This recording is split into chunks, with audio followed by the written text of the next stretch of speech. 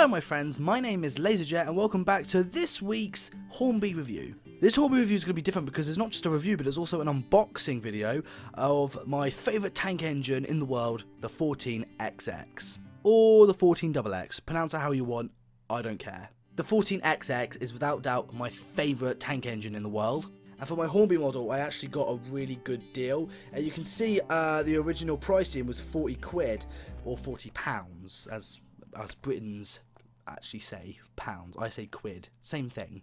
But what's amazing that the guy who was selling this 14XX, he bought it for 40 pounds and he sold it to me for 35. So already I have saved £5. But if you go to the Hornby website, there's a 14XX on sale for £60. So my question is this: is a second-hand 14XX better than a brand new one?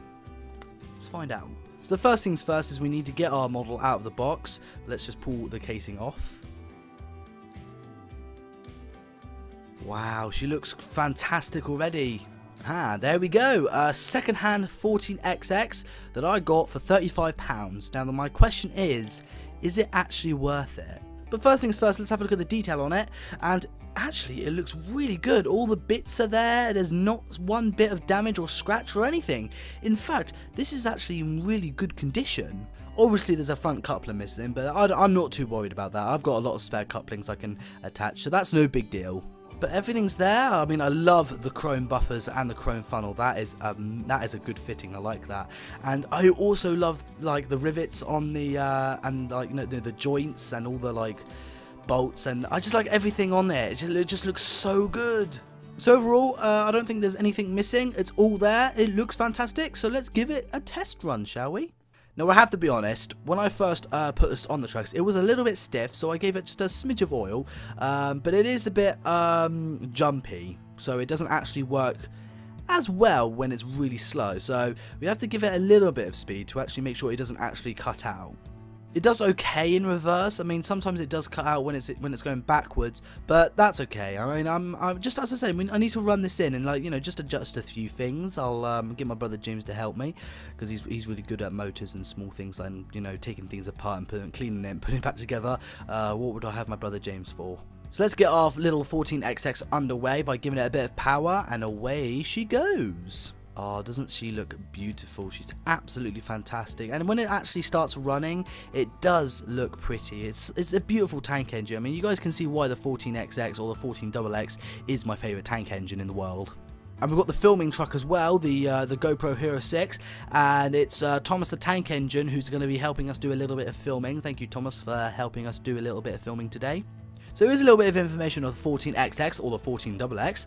It was built in 1932 to 1936 in the GWR Swindon Works. Ooh, nice. I didn't know it was built in Swindon. Oh, we've been there once. It was nice. But the 14XX is only a small little tank engine, so it wasn't designed to do like big express trains. It was actually designed to do like small little branch line passenger work. And actually, the 14XX is actually in one of my favourite train films called Titchfield Thunderbolt. And the number on the 14XX in the movie Titchfield Thunderbolt was actually 1401, which is amazing because that is actually the date of my birthday. And not only that, but it's also based off Oliver from the Thomas and Friends series.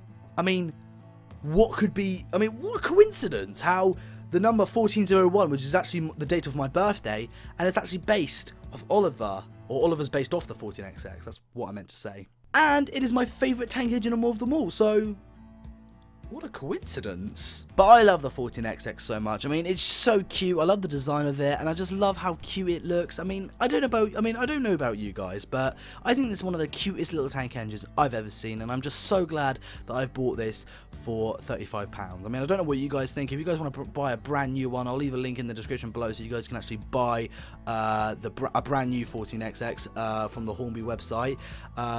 But I think that, and to me, this was a really good deal, and I really want to thank the guy for selling this to me on eBay.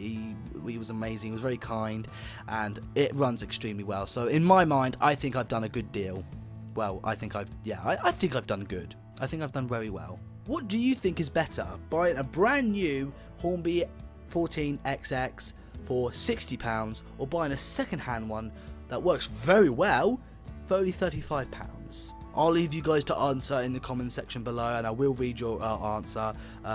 So please put your answer in the comment section below, and I will read that. Well, that's all I got time for today, my friends. I hope you guys did enjoy this review of my Hornby unboxing review of the 14XX. If you want to see more, then put your answers in the comment section below. If you want to see more, what you want me to review next, just put your answer in the comment section below, and I'll be sure to read that as well.